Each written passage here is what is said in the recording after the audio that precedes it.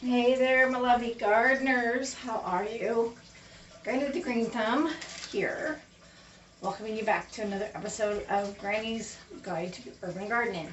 Hope you forgive me, I wasn't on the past couple of days, been on this foot. So let me tell you, I am loving the AC today and that I don't have to be outside in the soil garden.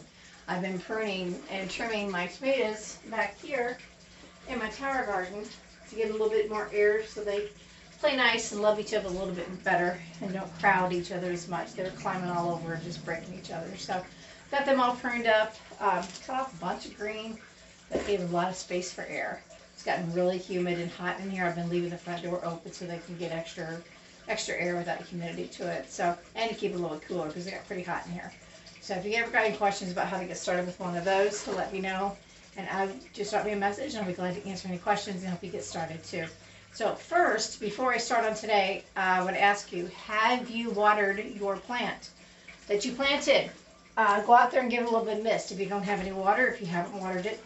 I've got these right here. The other one's outside getting rained on right now, so if yours is outside getting rained, you're good. Okay? Sorry. Okay, so I'm just going to give these a little spritz. This is my beans that I planted. So make sure you go and water your plants. So today we're going to talk about balcony gardening and how that works. Okay, it's going to be just kind of like the same as with the, just want to make sure that it's been really hot in here. So see all the humidity. These are closed up too. This is, I'm just planting seeds, so these are going to actually go on the ground when they've sprouted, and then I'll put them out in the soil garden. So today we're going to talk about turning your balcony or your deck into a lush garden, growing your own food.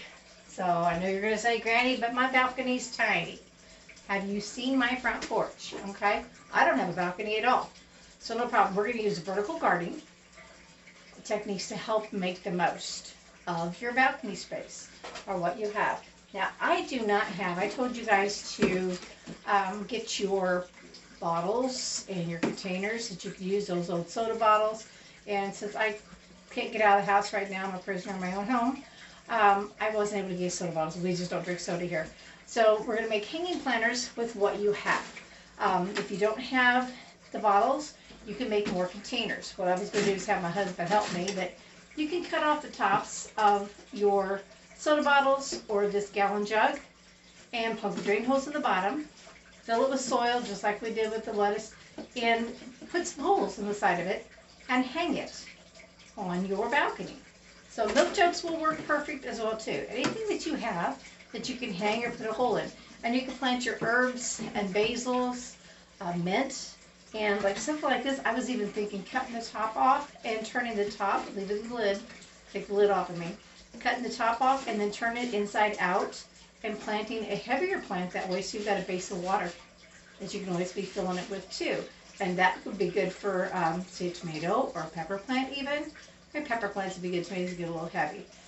So that'll be the easiest thing. You know, put these, cut them in half, hang them on your balcony or on your railing if you've got stairs. I don't have a balcony, but I do have outside steps. So hang them on railings or on hooks, whatever you can do to make use of that space. And you can put them one on top of each other. So, you know, herbs, plants, whatever, look at the height, how big you're going to be, and just put them on top of each other. And then you'll be able to step out into your balcony or onto your deck, and you'll be plucking fresh herbs for dinner. Fresh basil, parsley, thyme, you have some peppers, even some lettuce you can have out there.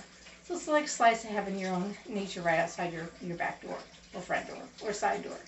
So today's task is go and make your own hanging planter with a soda bottle or a milk jug, even a juice bottle, whatever bottles you can use. You can poke holes in the bottom for drainage.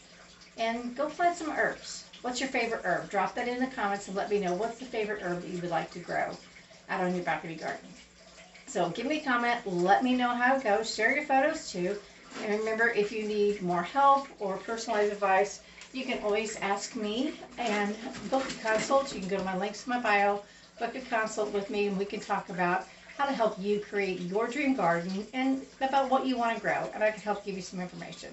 So next time we're going to be talking about how to grow windowsill herb gardens. So until then, Happy gardening.